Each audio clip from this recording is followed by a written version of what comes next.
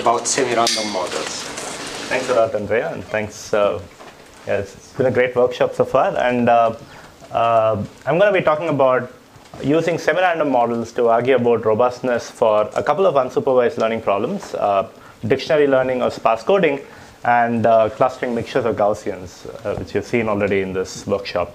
So these are both based on joint works with Pranjal Avasthi, who's at Rutgers University.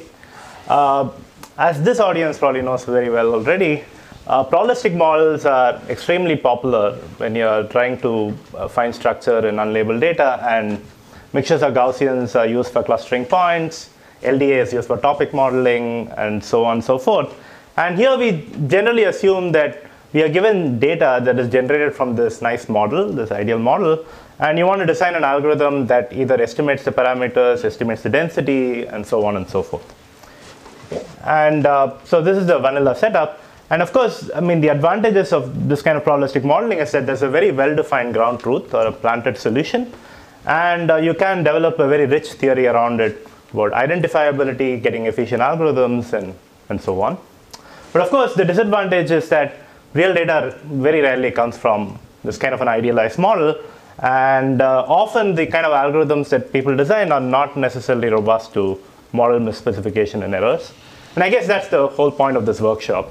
I guess the main point of my talk, in some sense, is to promote semi-random models as maybe a different way of reasoning about robustness for many of these problems. I mean, semi-random models have been studied a lot in computer science and perhaps are not as popular in statistics or in machine learning, and maybe these are a good way to reason about robustness for many of these problems. So what are semi-random models? So what is usually done in statistics or machine learning is that you have a generator model for the instance, and your instance is very well defined. I mean, it's completely defined. The generation process is completely defined by the model. For instance, mixtures of Gaussians produces a bunch of points that you want to cluster. Of course, the parameters are not known, and that's the goal. But it's the generation process is completely defined by the model. On the other end, if you are talking about a task like clustering, in the worst case, you would assume nothing about the points, and you want a computationally efficient algorithm for solving a certain clustering problem. And often, these problems tend to be NP-hard. So what are semi-random models? Semi-random models are things that lie in between the two. Okay, so there are random choices in the generation, but there are also some adversarial choices. Okay, so I guess you could think of this two-faced character in Batman as an analogy, but really there are these random choices, but these adversarial choices allow you to put in more structure into the instance. Okay, for instance, if you look at Aravindan graphs as a good random model for your problem, Aravindan graphs don't have things like large cliques or dense subgraphs and so on, but you can put in more adversarial choices to allow for this kind of a structure which is usually seen in real world graphs. Okay. And semi-random models were studied first by Blum and Spencer, and they studied this in the context of coloring. But there have been a wide variety of semi-random models depending on the kind of adversarial choices that you allow. Okay? And I mean, in this generality, you can capture many different models. For instance, you could even capture things like the epsilon contamination model or the Huber model that we have studied. And in fact, some of these works do this for some of these combinatorial problems. And some of these semi-random models are more general. They talk about general properties of average case problems, average case models, which allow you to prove algorithmic guarantees. But in this talk, I'll focus on one particular family of semi-random models. And these are what are known as monotone adversary models. Okay, so here, your semi-random model is really a generator model plus this monotone adversary. And what is this monotone adversary?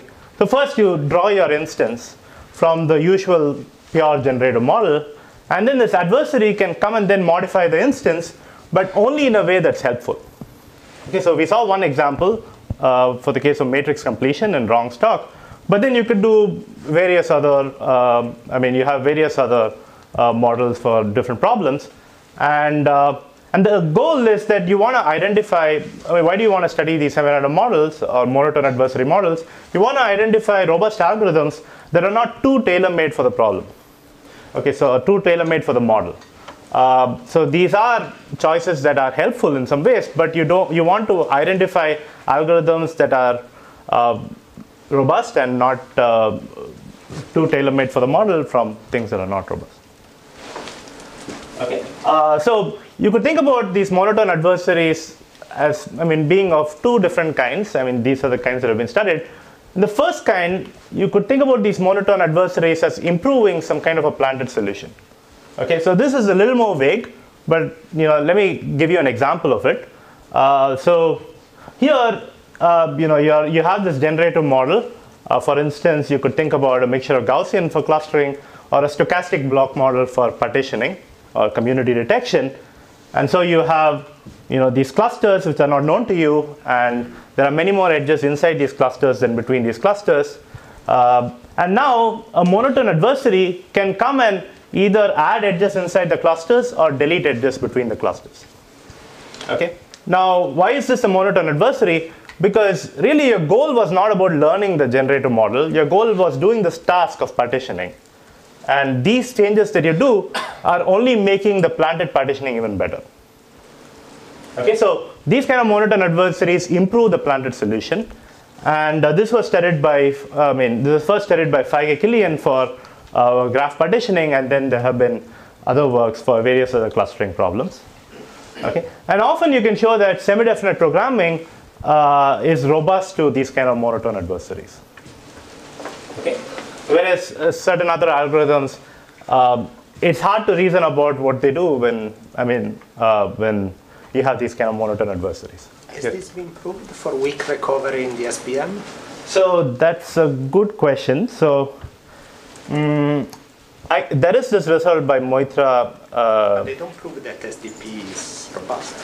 Oh, I see. Right. So okay, good. So when I say they are robust, I guess it's often in the it's often when you are willing to tolerate some slack in the constants for recovery. So yes, it's not true. It's not clear that it will actually hit the recovery limit that you can do when for weak recovery. But no, it's clear. It's known that it doesn't achieve.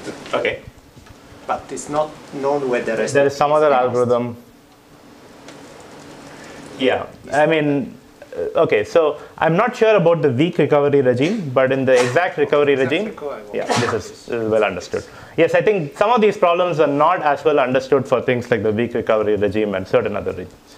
Okay, that's a good question. Well, it says they seem to be robust. They seem robust. See. Oh, okay, that's always a disclaimer of seeming. Yeah.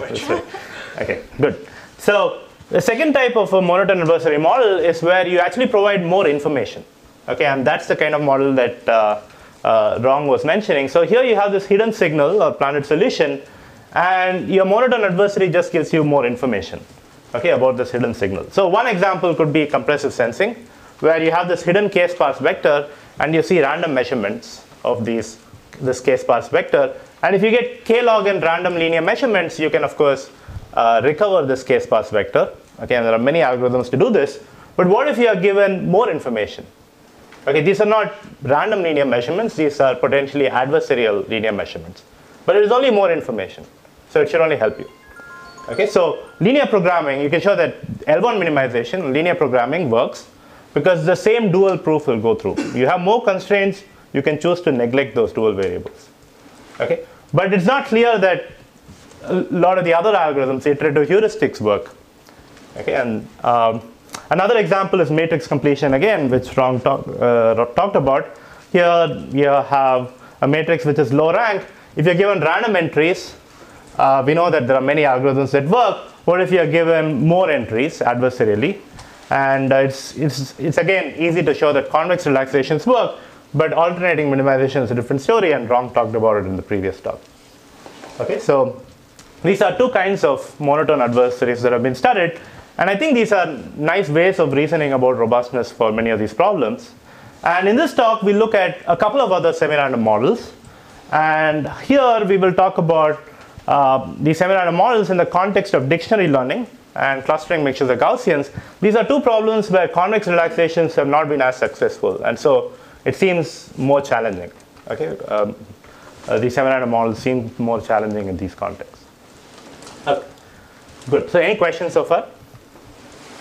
Okay. So the first problem that we look at is dictionary learning. So some of you may be familiar with this problem, but let me just introduce it so that we're all on the same page. So this is a very popular statistical model when you're doing representation learning, for instance. So the main idea is that data, high-dimensional data, is often sparse when you look at it in the right basis, in the right over-complete basis. And so it's extremely useful in when you're doing feature extraction or finding nice representations and so on. So what's the mathematical problem? You're given as input a matrix Y. Okay, you should really think about the columns of Y as the vectors, columns of Y are the samples that are given to you. So there are S samples of dimension n each.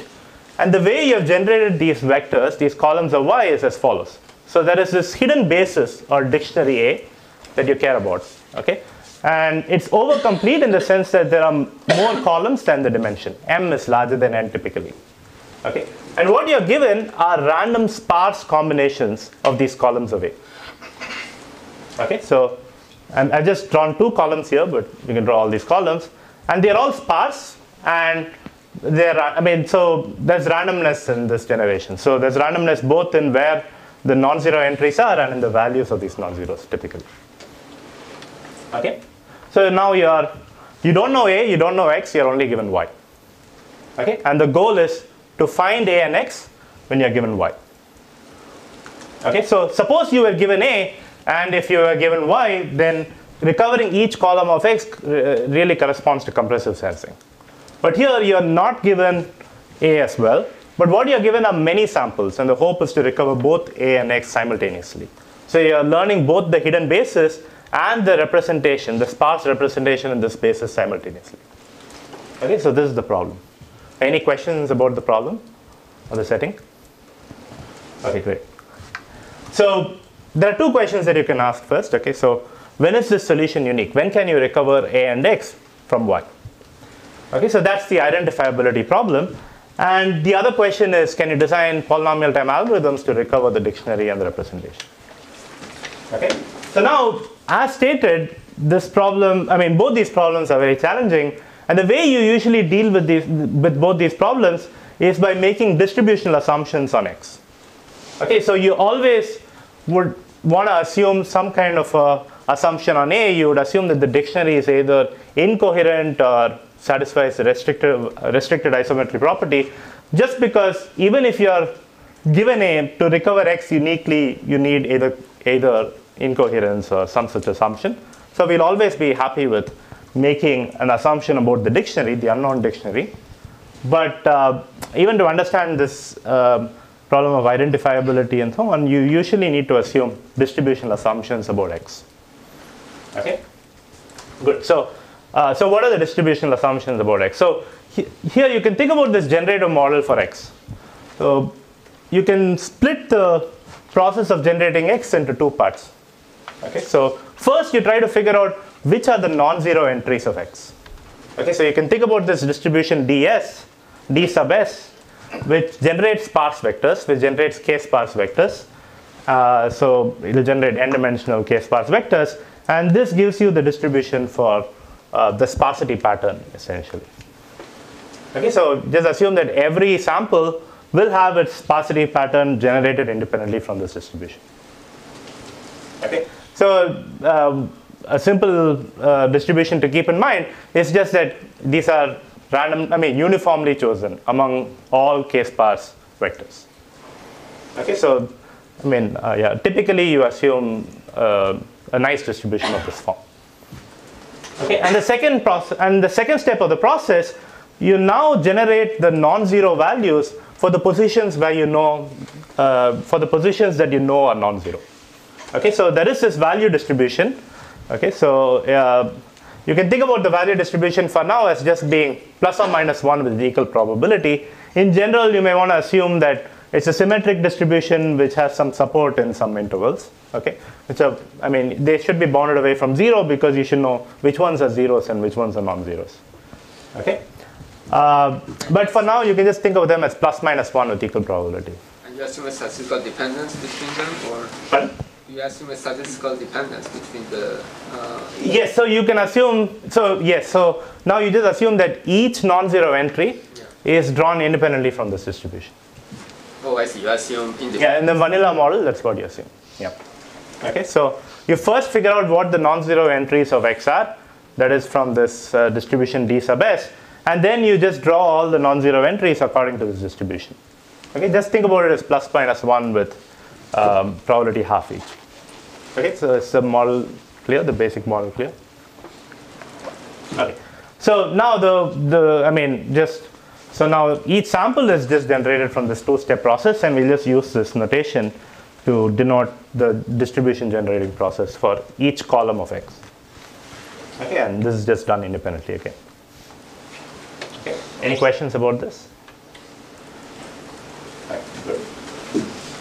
Now, dictionary learning has been studied for a while, and there have been a lot of nice guarantees in the last 10 years.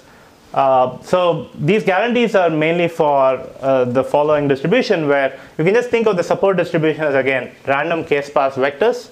Okay, I mean, it doesn't need to be exactly random, but can be there can be some slight dependencies, but essentially you can just think of them as being uniformly random k-sparse vectors. And then the value distribution for this talk is also just going to be Rademacher variables. Okay, so plus minus 1 independently with probability half each. Okay.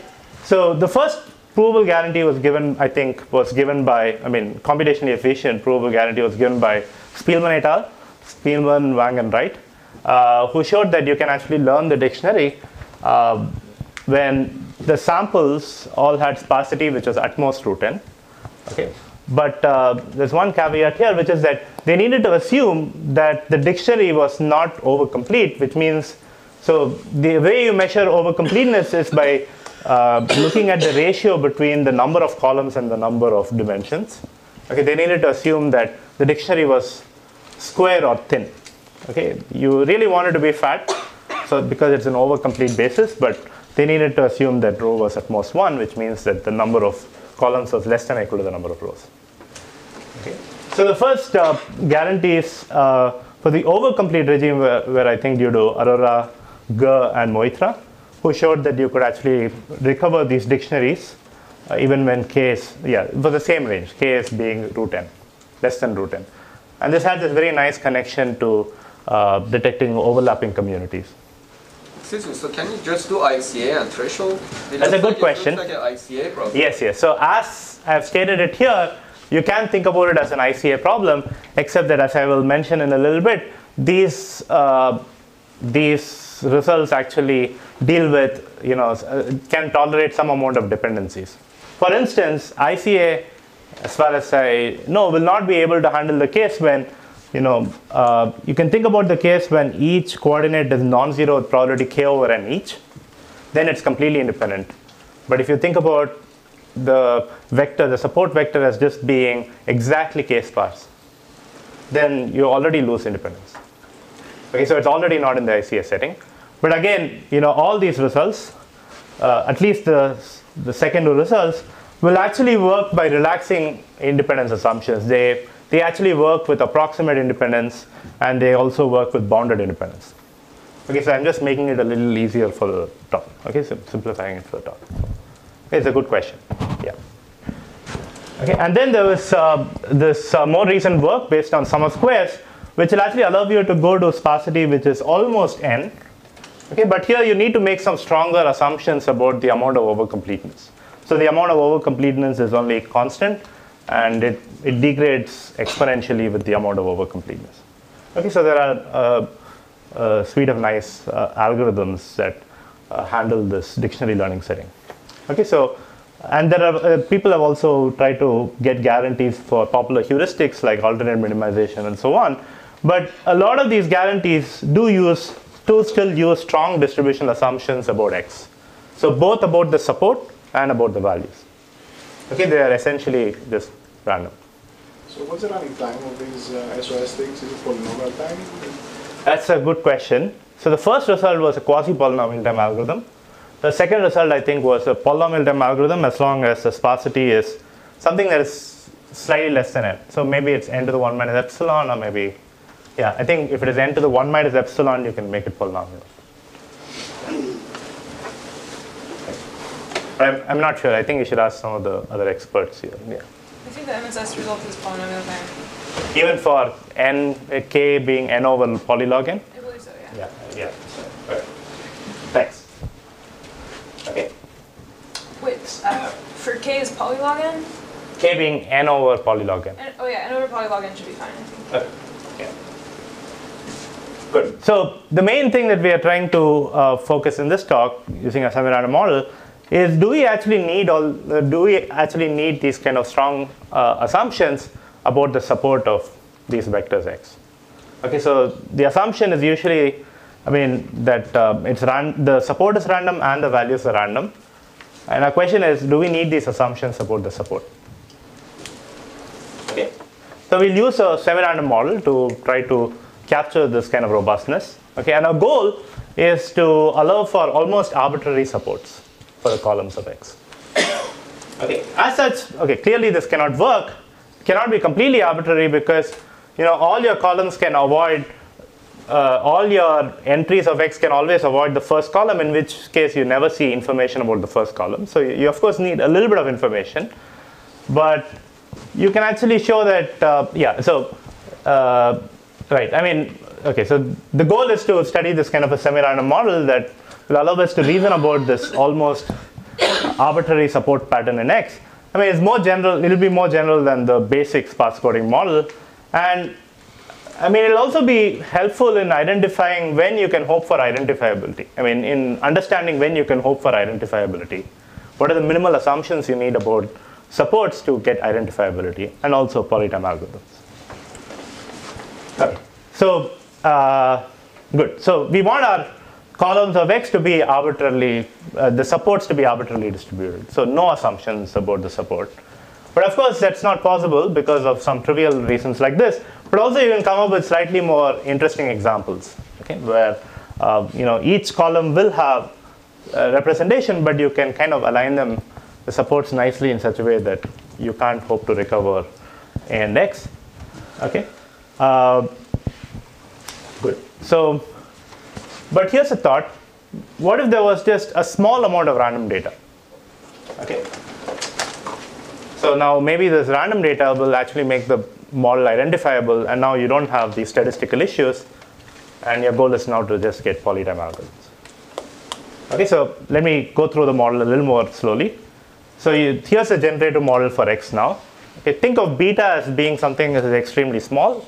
You can think of it as inverse polynomial. You have a bunch of samples, a few samples from this random distribution for the supports. Okay, so beta fraction of the samples are going to be from the random distribution for supports. Okay, and the rest 1 minus beta fraction are completely adversarially chosen. Okay, so and these adversarially chosen supports can actually look at the randomness in the first few randomly chosen supports. Okay, now of course all the samples are, you don't know which ones have been randomly generated and which ones have been adversarially generated. They're coming in some random order. You don't know this. Okay, so if you knew the random sample, which were the random supports, you can just use the old algorithm with these things. Okay, and so what's the process? So the beta fraction of the supports are going to be generated from this ds, which is this random support distribution. Okay, and the rest of the 1 minus beta fraction of the columns are going to have arbitrary supports. Okay, and now the values of each of the non-zero entries are again going to be drawn from this value distribution independently at random. Okay, so it's only trying to capture this kind of adversarial nature for the supports. The values are still going to be completely random. Okay, so you should really think about this as a lot of samples with a few random supports, and most of them are being adversarial. Okay, so here's a simple claim. This semi-random model is identifiable. Okay, why is it identifiable? Well, let's just try to identify A. Why is A identifiable? Well, you can just focus on the random samples. You don't know which ones they are, but they're there. Okay.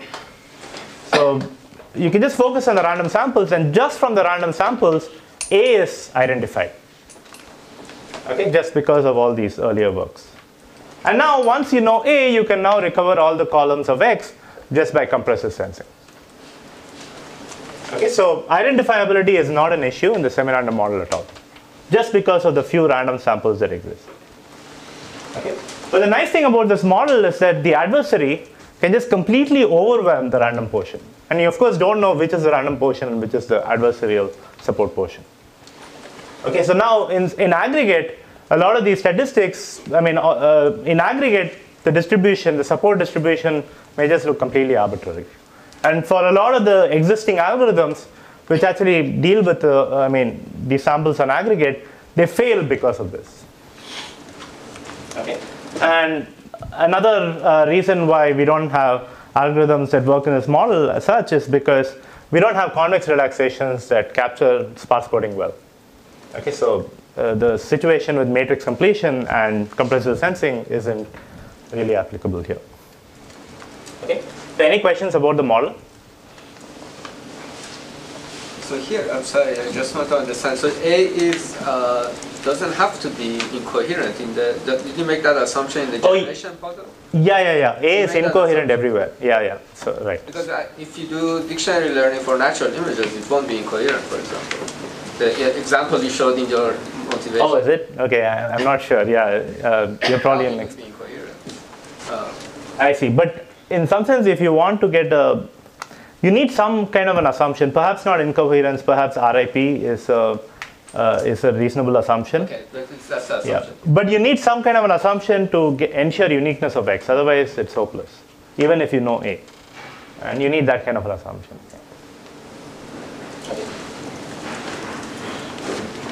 So what is the main result? At a high level, we give a robust polynomial time algorithm. It's robust in the sense that it works in the semi-random model.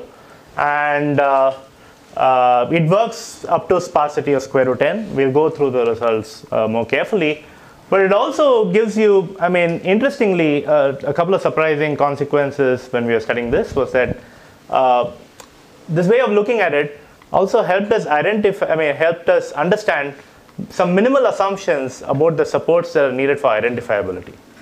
Okay, so while we are talking about the semi-random model and designing algorithms for the semi-random model, if you just go into the actual workings of the algorithm, we are able to show some very minimal assumptions of the supports under which it's identifiable.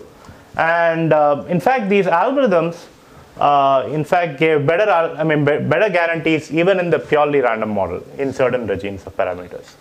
Okay, so we look at this in a bit. Okay, so the first result is the result for the semi-random model.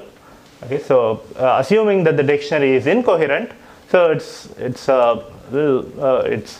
let me pass the result with you. So assuming that the dictionary is incoherent, and suppose you're given polynomially many samples, I'm not going to care that much about what exact polynomial it is from the semi-random model.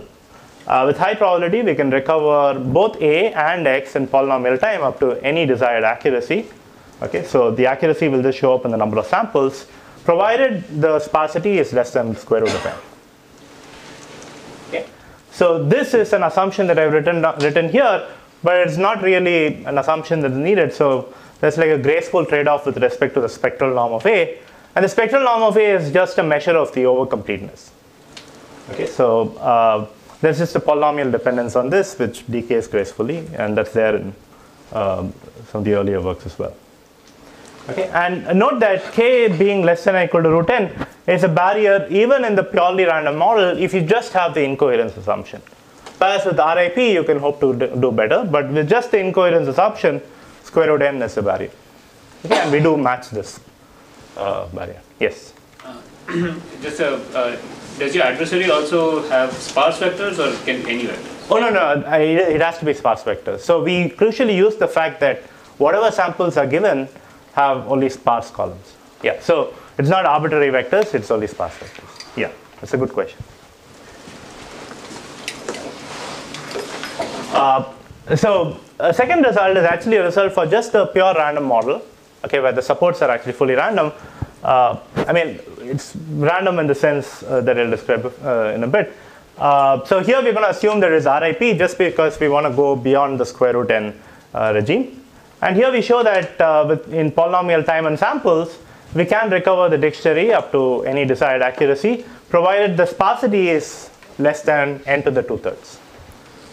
Okay, and so this leads to algorithms in certain new regimes because the result of Aurora, Gurr, and Moitra works for the sparsity being up to square root n, whereas the SOS algorithms, it goes up to n, but then you need the amount of overcompleteness to be a constant. Okay, here you don't have this assumption on the amount of overcompleteness. Okay, so some of these results are very incomparable in this context. Okay. Maybe over here. Yeah, so just to give you a sense of the results, this is just in the purely random model. And here when I say random, the supports can have some approximate dependence as well. So our results can also tolerate that, just as the previous works.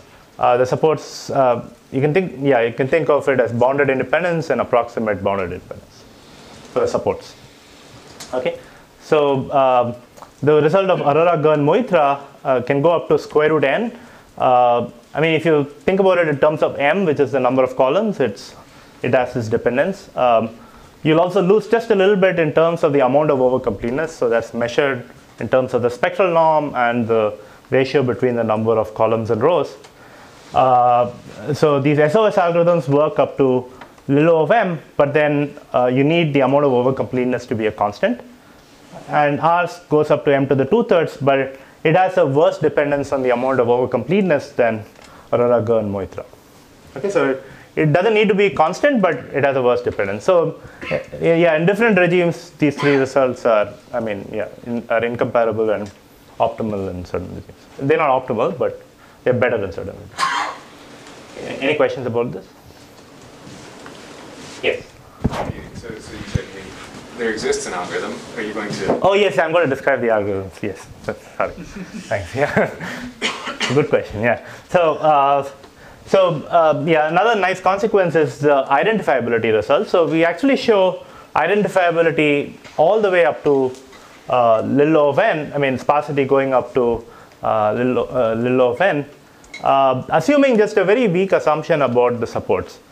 The only thing you need about the supports is that for every 3 coordinates, there should be at least a few samples where all of them co-occur. Okay. So yeah, so of course every column has to occur, otherwise you don't have any information about the column.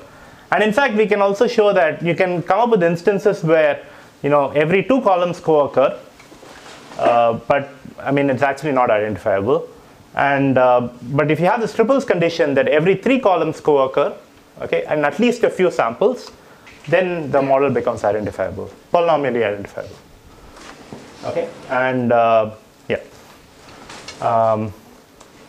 right. So, but here we are assuming that these are Rademacher variables. Okay, and it goes all the way up to linear sparsity. Okay, good. So let me try to sketch the details of the algorithm in the next 10 minutes or so. Okay, so the 2 main parts of the algorithms are, we have a testing procedure and a candidate generation procedure.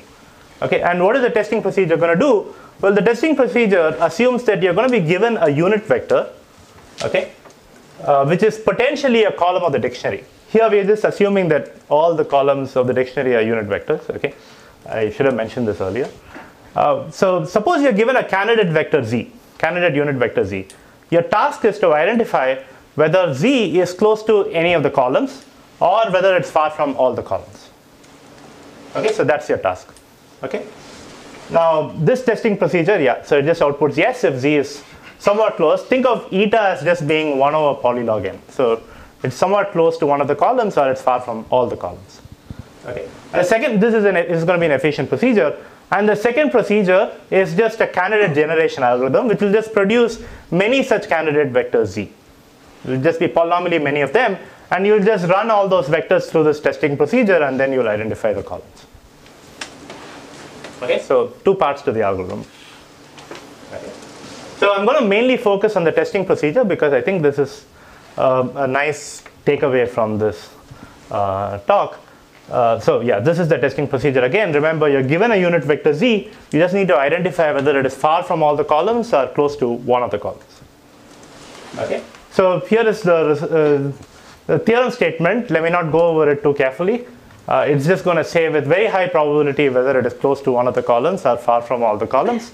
And this testing procedure will go all the way up to order n sparsity.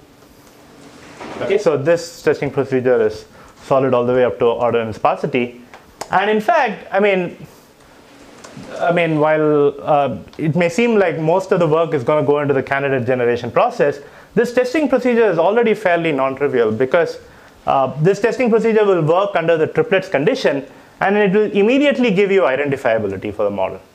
Because you're going to get this testing procedure to work with exponentially small failure probability. And now you can just take an epsilon net over all unit vectors and feed them into the testing procedure, and it'll just identify all the columns. Okay, so this testing procedure is already doing something non-trivial, because it'll immediately give you identifiability. Okay, and it works just under the triplets condition. Any questions about this? All right, good. So what's the testing procedure doing? It's actually very simple. Okay, so suppose you are given this candidate vector z, and let's just take one of the samples y. Let's say y is a times x. Okay, now let's just take an inner product. Let's take the inner product between the sample y and this candidate column z. Okay, let's say, suppose this candidate vector, unit vector z, was actually one of the columns. Okay, then you can just split out the sum as y inner product with z is exactly xj times the inner product between aj and aj, that's 1 because the unit vector, plus a summation over all the other coordinates xi's times ai inner product with aj. Okay, I'm just writing it out. So the nice thing is that xj for us is only going to be either plus or minus 1. But the remaining portion is really a mean zero random variable, because all the xi's are a mean zero, symmetric random variables, and it'll have low variance. Okay, just because of incoherence or RIP. Okay, so what this tells you is that if z is one of the true columns, then all these inner products are going to be either close to 1 or minus 1. Okay, if xj is 1 or minus 1, or it's going to be close to 0.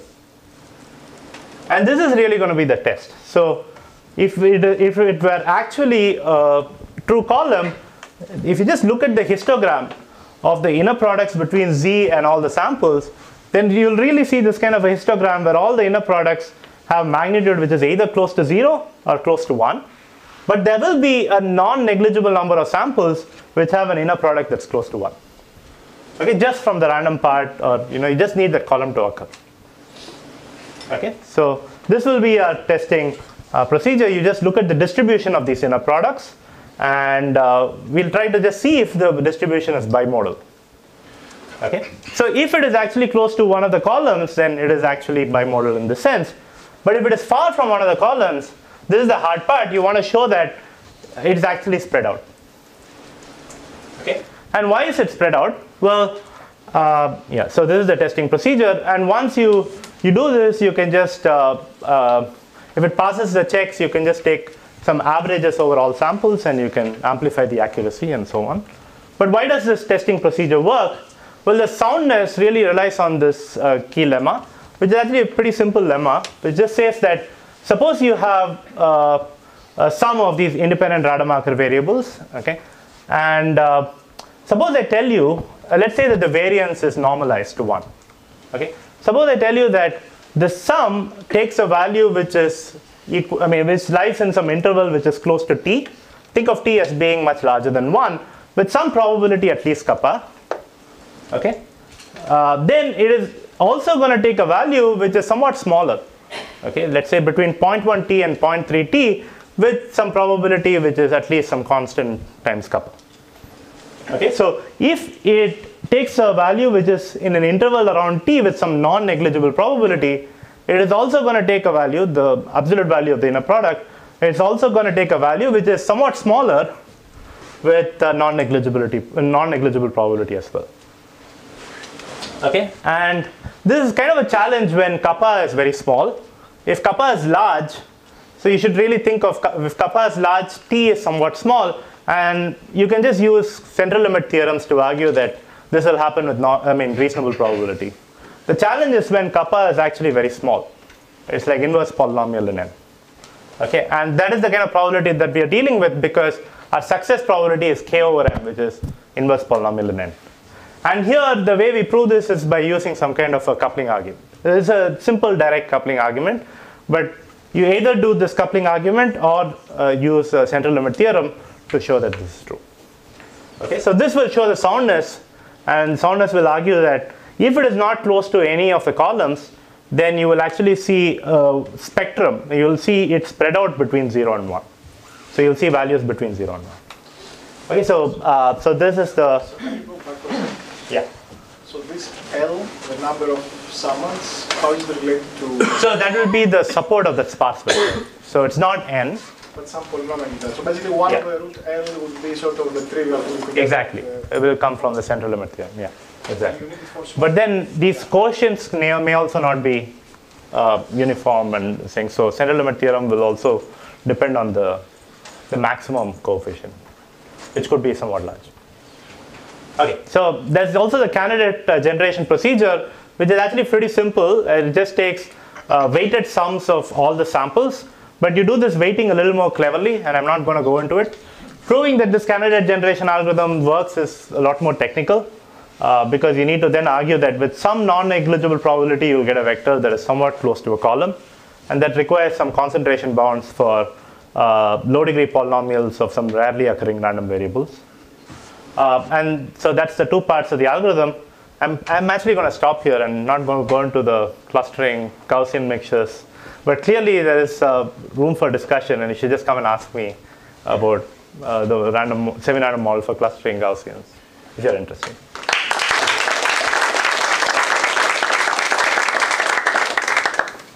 Questions? Yes. In the recovery condition where you have the triples condition, right. you also want the algorithm to be polynomial time with their corresponding corollary. Oh, good. Yes. So I did not go into that. So the identifiability result is not computationally. So it doesn't go up to. We don't know. I don't know an algorithm. At least our algorithm doesn't work under just the triples condition. It needs the semi-random model because we don't have an algorithm that generates these candidates under just the triples condition. Identifiability in polynomial time, is there a theorem known? Like what is the minimal necessary and sufficient condition for identifiability with polynomial time algorithm? No, I don't think this is well understood. Yeah. So, yeah. I think before this identifiability result, to the best of my knowledge, the only identifiability results that were known were through algorithms. And I don't think identifiability is, that well understood. This gives some characterization, but yeah, this is still a pretty open terrain. Thank you. It would be fascinating if this can work for natural images, for example. You're proposing a binary code for very complex signals, right? I need to. Your activities are 1 and -1. Yes. Oh, I see. Okay, yeah, that's so basically if you.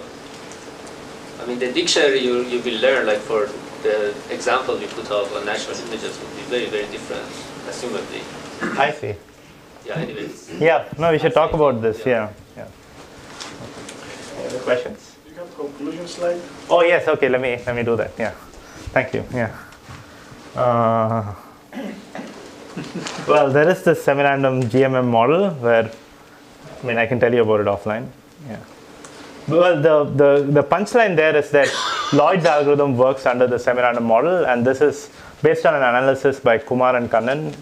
It's a really nice work, and it just shows that under this semi-random model for Gaussians, Lloyd's algorithm works, whereas we don't know if a lot of the other algorithms that we know for clustering Gaussians works. So that is perhaps an explanation for why it's so successful. But I'm not saying that the semi-random model is super realistic or something. In general, I think it will be very nice to understand these kind of semi-random models for other unsupervised learning problems. And a concrete problem that I don't know is whether you can actually hit n, sparsity n, either for the semi-random model or for the purely random model when the amount of overcompleteness is not just a constant but much larger. Thank you. Yeah. All right. If there is no other question, we go for coffee.